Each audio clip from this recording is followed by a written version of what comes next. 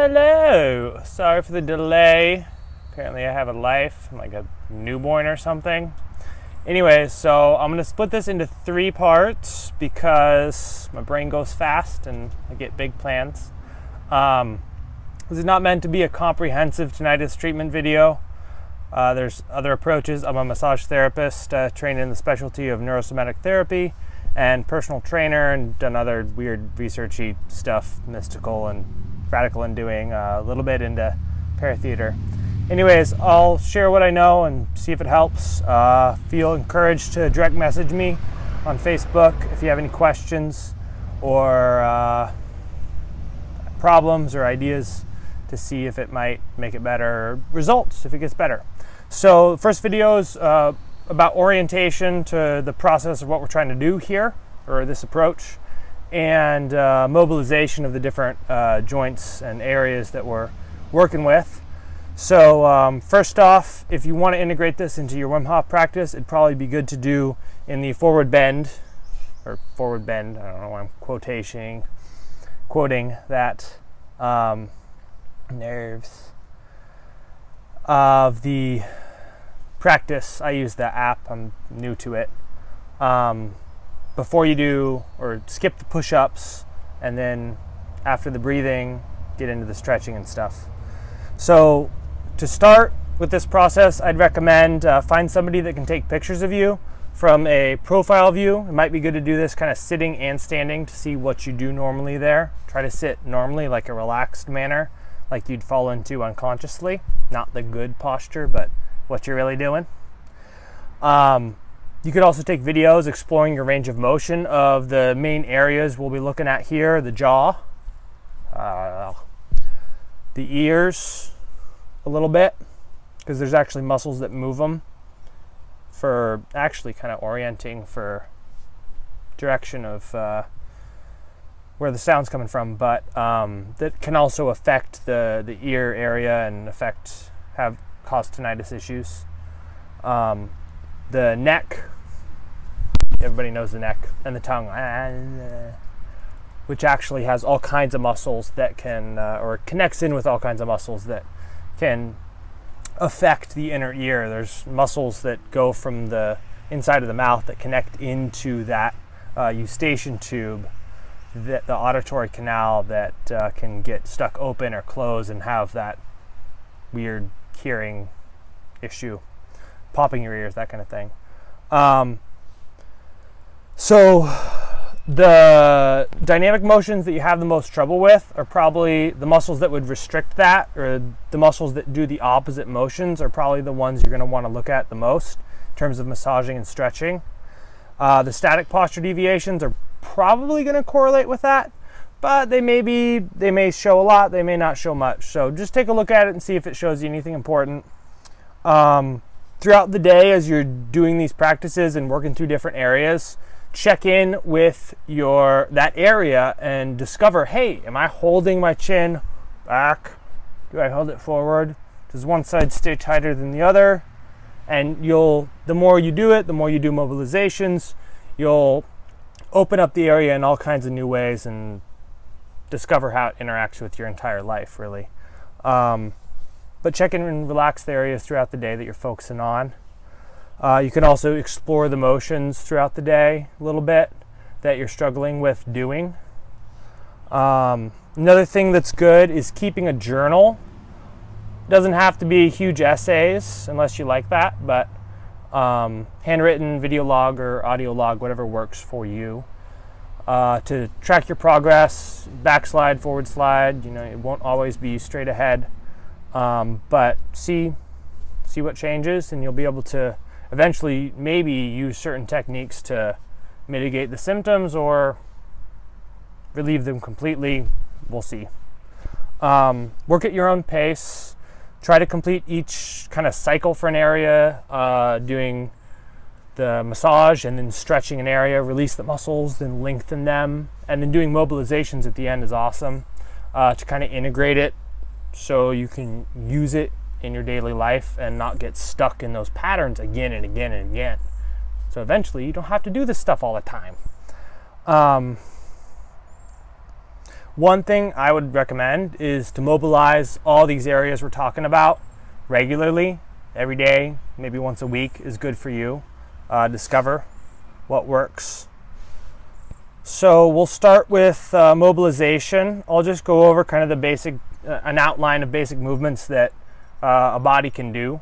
I'll make parallels between robotics and the anatomical terminology. If you're familiar with one or the other, you'll help correlate and learn a little bit. So, you know, Euclidean geometry, we think up, down, left, right, forward, back. So we'll explore how the different areas we're focusing on can move in those kind of axes, I guess you could say. So the up, down would be like elevation, depression. The neck can't really do elevation, depression much. Shoulders can, we care about those a little for this. The kind of sternum, upper rib cage, you may be familiar, can move up and down in breathing. Wim Hof, kind of a thing. The jaw, this would be the whole jaw, moving down and up. This is different than it kind of hinging here. The jaw is a complex joint. It does things, those two things kind of simultaneously. But elevation depression's one, or up, down, forward, back.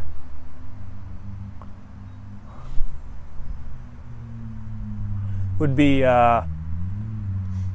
projection, retraction, in case you couldn't understand me. Left, right would be lateral shear. So the neck could do the forward, back one too. You may see people who get stuck like that a lot, or like that, looking proper with their good posture, whatever. Jaw can get stuck either way, want to loosen it up. Left, right, lateral shear. Neck can do that too. Usually when you're getting started with that, it helps to let the shoulders move with it and the whole spine, and then you'll get better at kind of isolating as the upper and lower cervical regions get mobilized and loosened. Roll could be flexion extension. So in robotics they call it roll, but flexion extension for the jaw. There's a little bit of the elevation depression happening as well. I can't exactly separate it perfectly, but I've developed a little bit of an ability. Yaw in robotics would be rotation. For the jaw, that'd be one side back, one side forward. That's difficult to do. I'll try.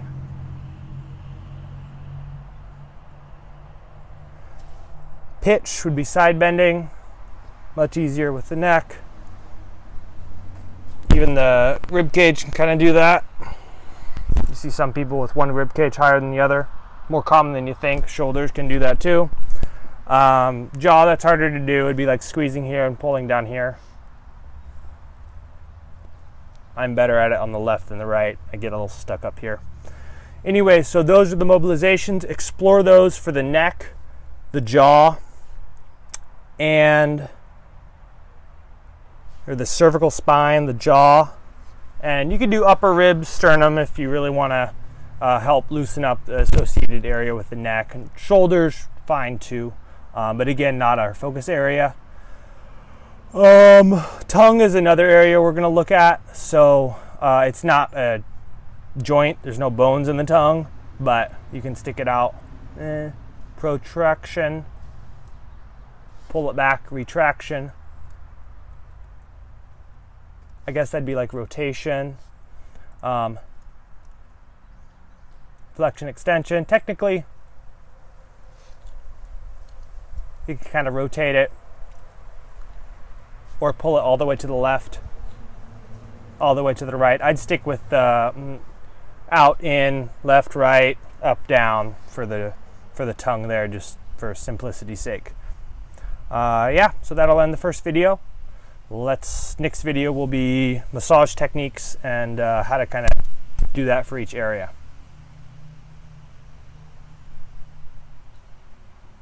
Stop.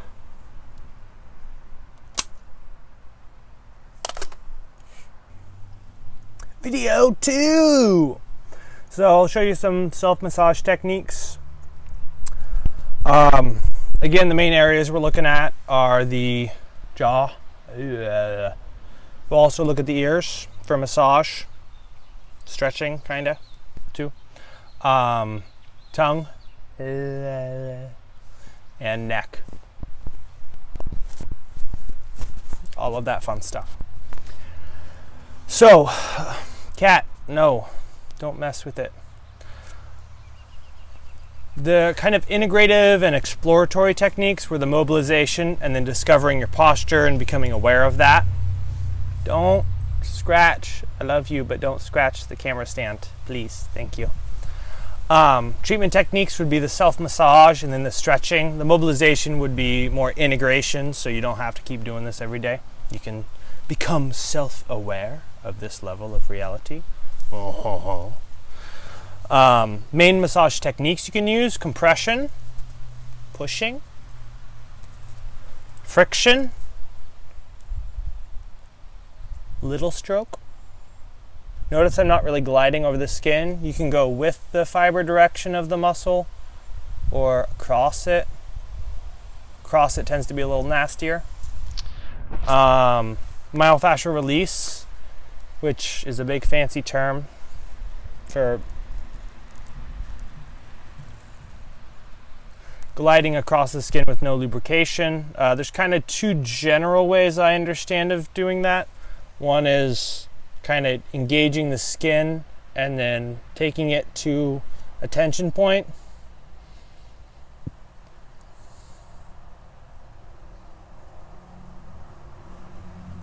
And then waiting for the tissue to slowly release underneath. The other way would be more aggressive. It kind of addresses the superficial area of the skin quicker, but it releases more heat quicker. And that'd be gliding over the skin. You can see it's probably a little redder there than it is over here. Then gliding, if you want, you can put lubrication on there and glide over. I don't bother with that when I'm working on myself generally, because I can get the most out of the compression, friction if I need to, and then the myofascial release. I get plenty there. Myofascial release is especially powerful in some instances, but it can be really intense too, so take it at your pace. Massage tools, your thumbs are good. You'll discover how to use them more strongly, but generally you want to keep them aligned and be pressing through with your shoulder instead of using your finger muscles. Sometimes it'll be necessary. Take it easy. Don't kill your hands to really get into an area one day, because then you'll have to rest and not do anything for the next week or something and stretch out your hands and yada yada. So take it easy on yourself. Listen to your body. Heel of palm is also a good one. I don't know where you, maybe here. These are smaller muscles, so I'll generally be using thumbs and stuff, but explore, use what you like. Knuckle is another good one, especially if the tip of your finger isn't as good at staying straight. I did a lot of restaurant work before doing massage, so I kind of learned how to put a brain in every finger joint. So I don't know, I nerd with my hand motions, I guess.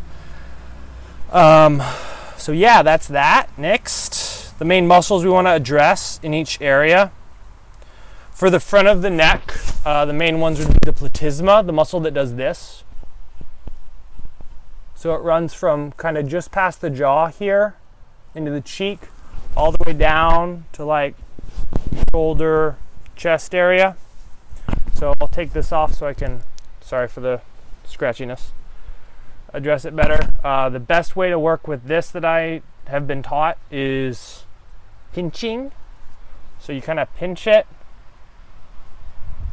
and you want to get enough that you really get to it, but you don't want like the muscle underneath. So like a good bit of skin. If it's really hard to pinch, that means it's probably tight and it might be an area to focus on.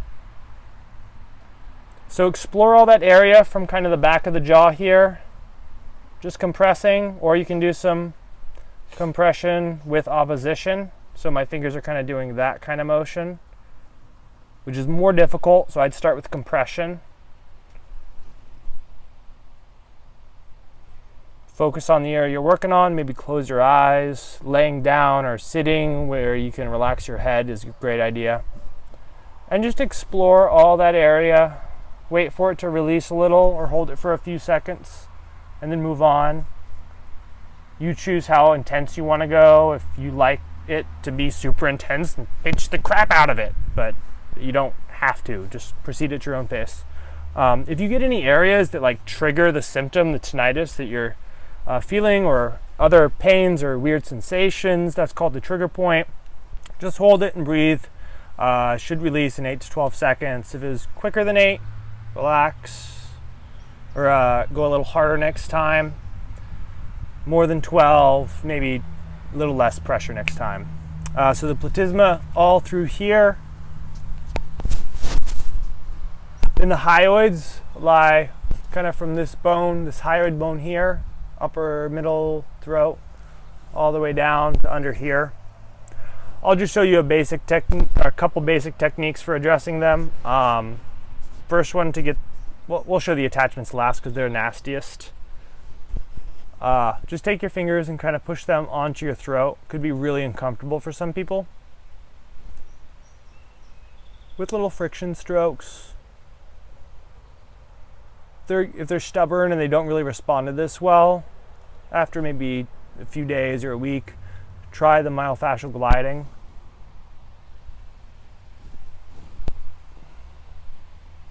If you have oily skin, you may actually need to dry it off with like a paper towel or some toilet paper first. If you have a beard, it can be really nasty. But friction, kind of just on the side of the throat and then kind of right on the front. So try that all the way up until you might feel a little bone, kind of where the muscles under the chin jut in. That's going to be about where the hyoid ends, where the hyoid bone is. And then you have what's called the infrahyoids below it and the suprahyoids above it. For the suprahyoids, just kind of take your thumb maybe, or you could use your fingers, I guess, but that's probably a weird wrist position for most people. And just dig into that area. It's hard to talk into them because they're used in talking.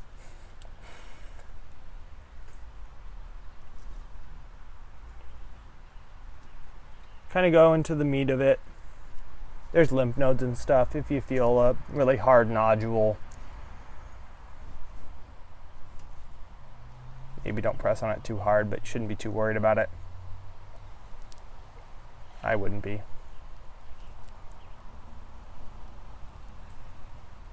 If you're doing the Wim Hof stuff, you're affecting your system, so, or the immune system, so you're probably good. So that'd be for the hyoids. To get the attachments down below, it's kind of a weird one. I'll show you from the side here. So kind of like collapse the chest in, take a finger, jab it into the base of your neck, and then you're going to curl under, exhale, and do that kind of motion. So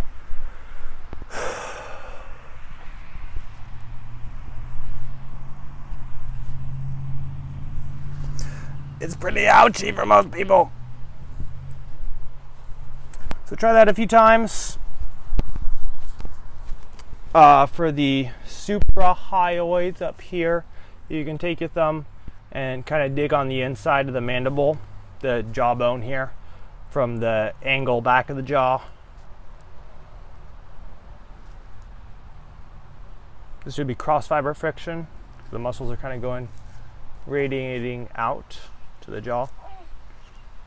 Lots of good stuff right behind the jaw.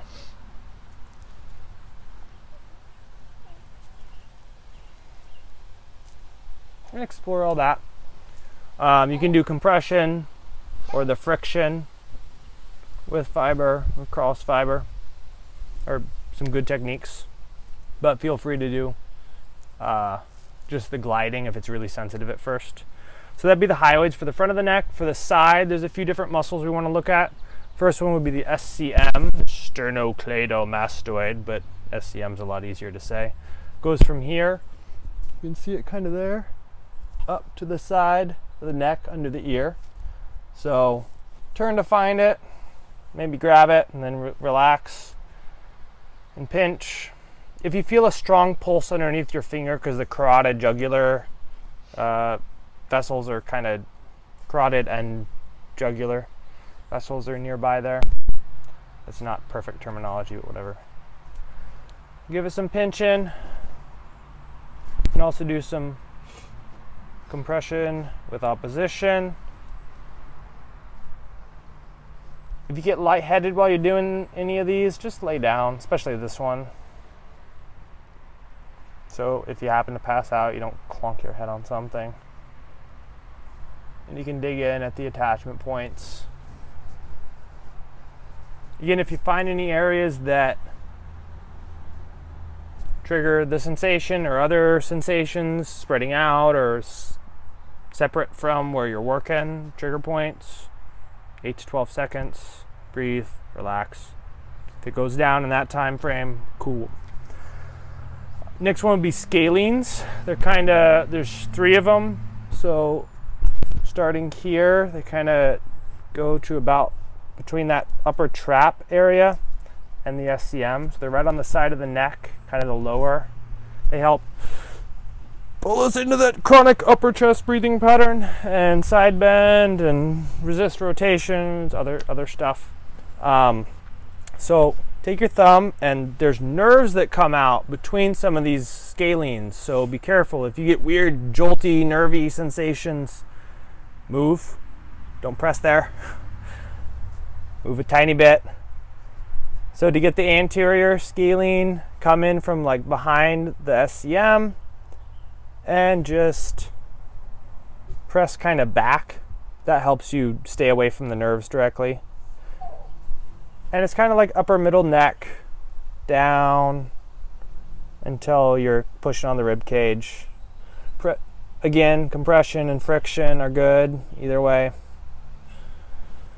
Check in with your breathing. I'm talking a lot, so it's a little interrupted. Middle is in the middle.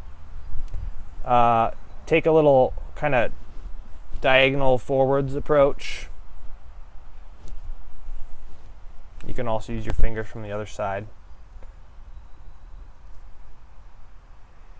Holding for a few seconds each. I'm going faster, so you don't have to watch a forever video.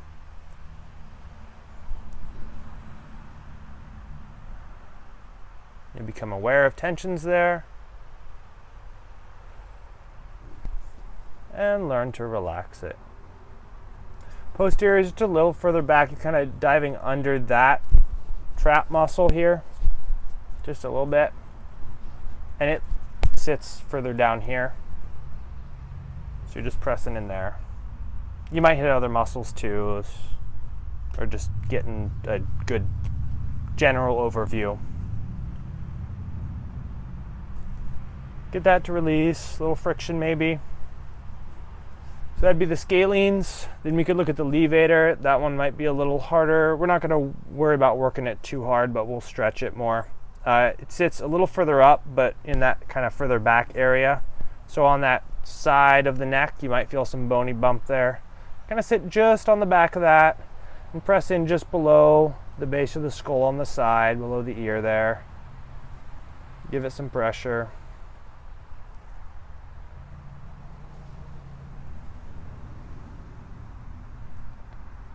I'm going fast. You go slower. Again, you can use the other hand, kind of digging in there. Just use whatever pressure you need at the moment. I'm trying to show you guys.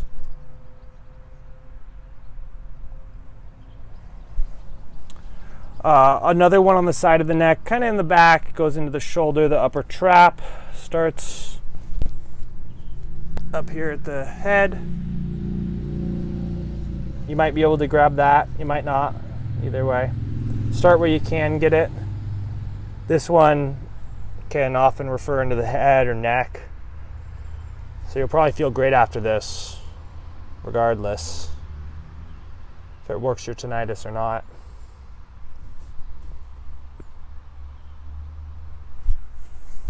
Other hand might be good too. And you can take different angles. That works better for you. Oh, that's a good one.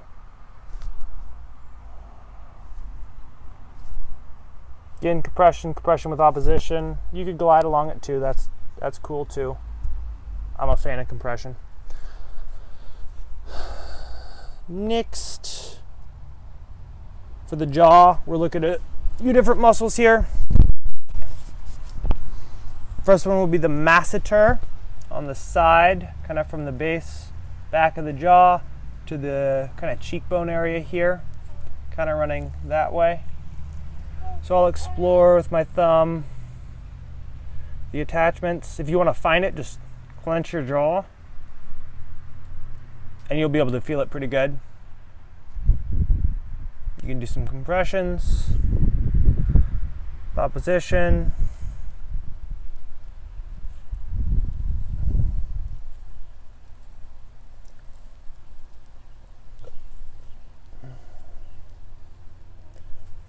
I mean, compression, friction stroke. Or gliding, you put a little lubrication or a myofascial release. Ooh. Should do this side too.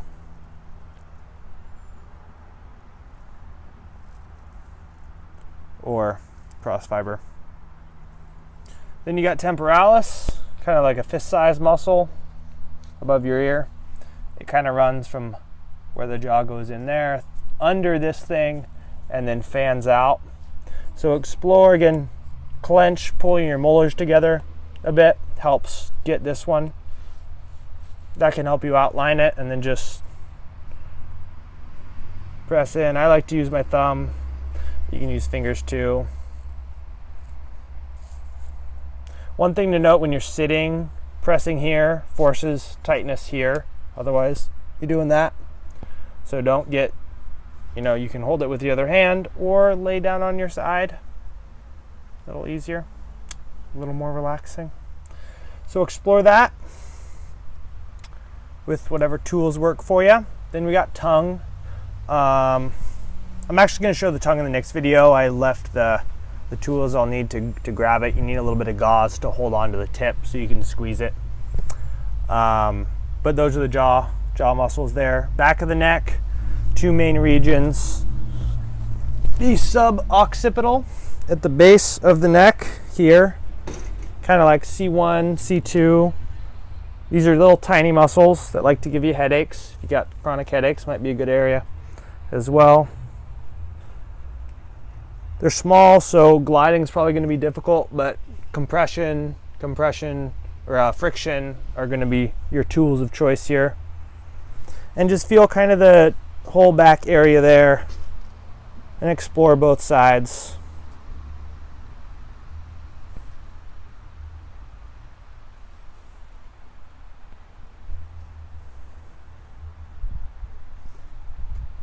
And those will probably be a lot easier to get to when you're not sitting or standing and able to relax better. Then the posterior cervical region, which is a broad term for a lot of muscles because it's complicated, because anatomy. Right down the spine. Just pressing in there. I like to use my hand from the opposite side, pulling with the fingers. And try different angles. You can also try different head positions and you'll get different releases. Last area would be the ears. Again, I said the muscles that move the ear just a little bit. Some people can do it consciously. So there's one that kind of comes through here. You can generally do myofascial work there. Just kind of gliding away. It's nice to pull the ear and work there. And there's one kind of coming up here. Nice to pull the upper ear. Right above. Ooh, that's fun. And then one right behind. That one's not too bad today. Another way to, no, I'll show that in the stretching video, never mind. All right, so that's the end of video 2. Basic massage stuff. Have fun, explore on your own.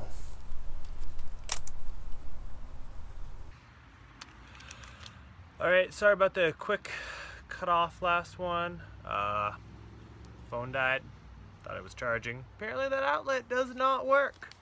So we were about done with the quick results stretching massage combos. So I'll show tongue stuff.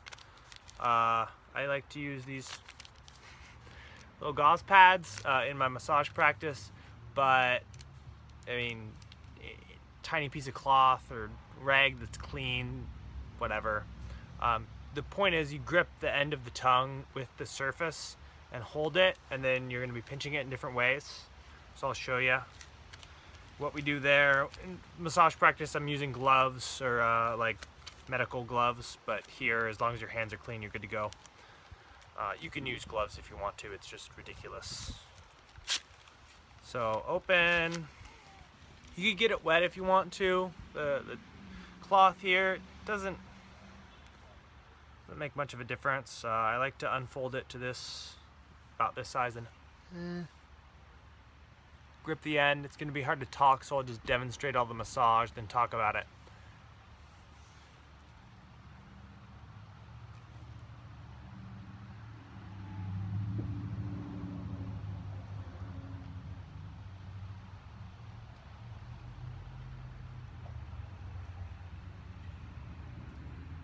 That one I'm squeezing sideways from as far back as I can reach, up, forwards.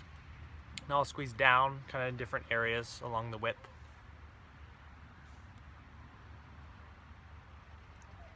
Actually, I'll just press straight down it first.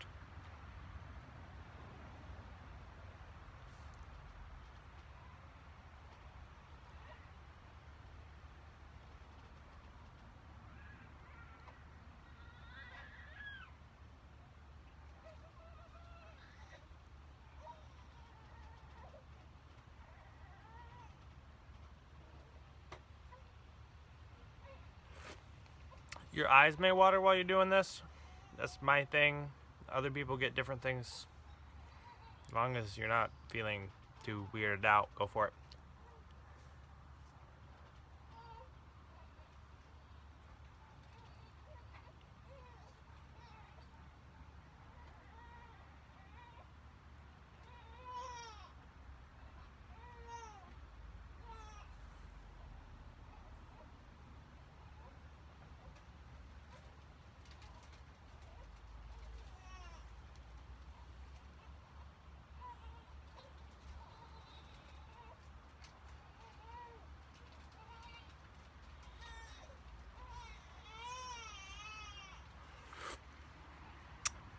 Pinching and pushing straight down, different spots.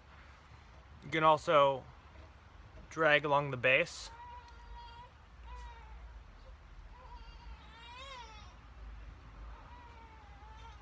Oh.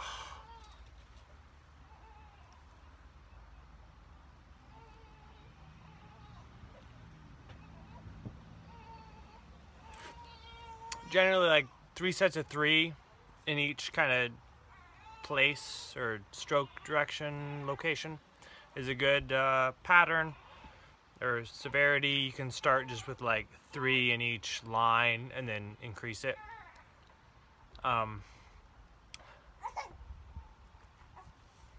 Yeah, so that's tongue. Passive stretching for tongue would be like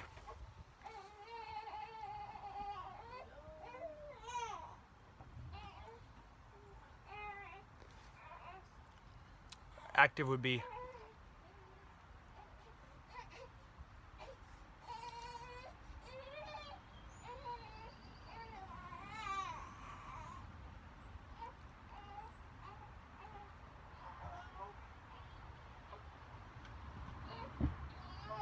you can actively reach and pull, and that just helps you. With something like the tongue, you don't think of it as muscle you can work on, so it's probably good to do both at first, lightly. Slowly venture through just like 3 strokes each place and then stretching each way.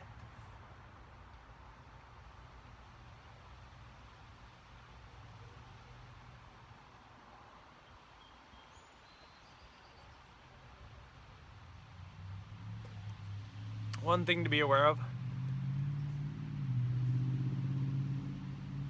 The lingual frenulum, that piece of tissue that kind of sits there, it gets cut on people's teeth sometimes. It can be painful, so just be aware of that and don't do anything that's gonna mess you up.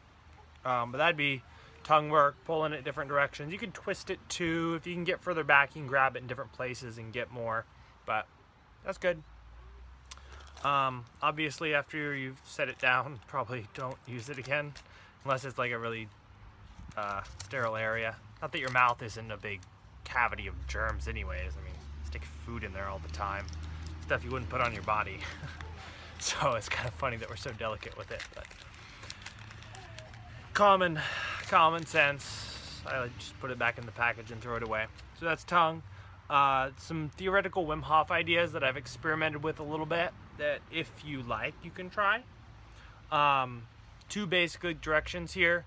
Depressurize the cranium by exhaling all the air.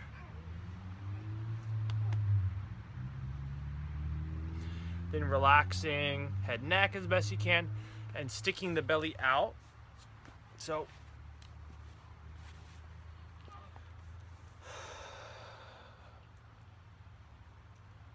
lock throat.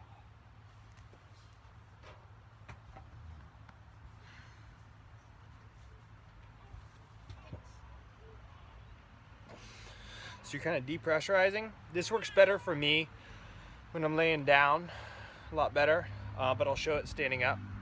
And then once you've achieved that, or while you're doing your holds, you can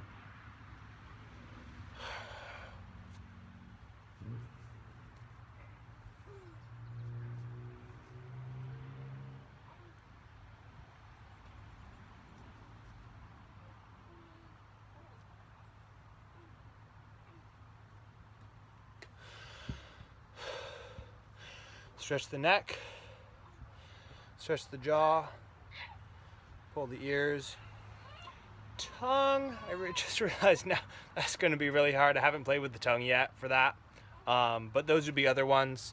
You could also pressurize the cranium by inhaling.